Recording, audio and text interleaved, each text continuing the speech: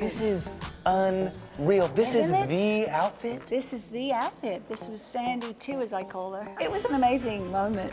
I do remember it still because it was one of those moments that was so different for me anyway, because I'd been a couple of months being Sandy 1 and little, you know, sweet little Australian girl, and then I got to put this costume on, and I'm not a trained actor at all, but I realized that looking back at it, the outfit helped me transform into her. And now it's here at auction. Tell me why. Well, it was in my closet for a long time, and I had this thought that the 40th anniversary was coming up, and I have a cancer wellness research centre in Melbourne, Australia that I'm very proud bears my name.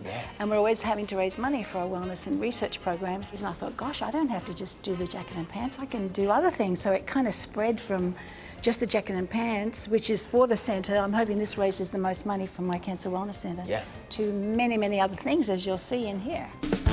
And she gave a treasure trove to Julian's auctions. There's Olivia's onstage wardrobe throughout the years, her very first car in the US, platinum albums, and even more items from Greece. And we also have the lyrics of You're the One I Want that John Farrell wrote and John Travolta and I have signed.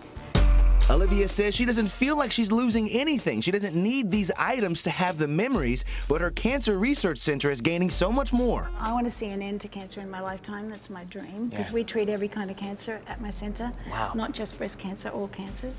And I visit my patients every time I go and walk through the wards, and it's been very inspiring and moving to have that experience. And last year I was actually a patient in the center myself.